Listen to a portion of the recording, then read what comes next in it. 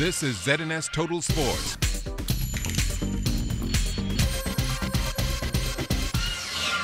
Good evening, Bahamas. I'm Kelsey Johnson. Welcome to Sports Monday. The first ever high school soccer nationals kicked off today over at the Roscoe A.L. Davies Field. The historic tournament pits schools from the private and public sectors in a battle to see who will reign supreme and win the national crown. Play today will qualify teams for the semifinal matches on Friday. The championship games will be played on Saturday.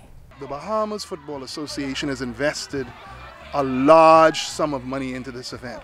The Ministry of Youth, Sports and Culture and the Ministry of Education are attempting to assist them.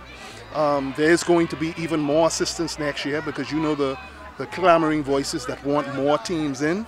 That's going to happen next year, and for that to happen, we're going to have to really bring it to the table for the Bahamas Football Association. I don't think we did a good enough job as a sports unit to support soccer in the Bahamas. What we're doing now is attempting to do that.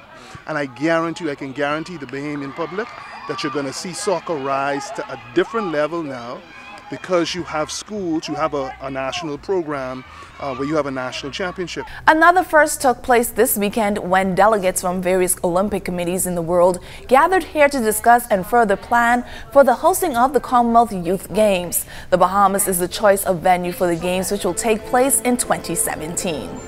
These are some of the residual effects of us having the games. We have our first regional meeting of the Commonwealth Games, the Caribbean and the Americas. And I have to thank the Prime Minister because had we not won the bid, these things wouldn't be happening. And so we intend to have a couple of more meetings, updates to our membership, but I'm very excited that the delegates received the Bahamas and we received them. And when we made our presentation, we got a lot of congratulations, and they think that we're on target to deliver one of the best Commonwealth Youth Games in its history. Our golfers are back from Montego Bay, Jamaica, where they participated in the Caribbean Amateur Golf Championships. The Bahamas placed 4th overall and will look to improve on the ranking when the golfers hit the greens right here in the 242 this July. This is the first time the championships is being played in 2 different countries. This was like the first year to where the championships were split, because last year we also had the teams that will play later in July also at the same tournament venue. But just to, I guess, just like ease like the costs, I guess like of the host countries, like the championships were split.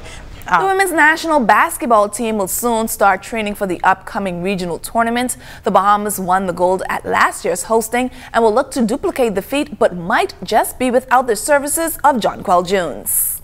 Training camp and stuff, I really don't even know when I'll be home soon, but I know we get a break for the Olympics this year, so I think the team is I think they have to give us 7 days at least, so I'll definitely be home within that time period sometime. But yeah, I'm excited to be able to go home and give back to everybody, so it's going to be great when I get a chance to actually come home. Well, that's all the time we have for sports. I'm Kelsey Johnson.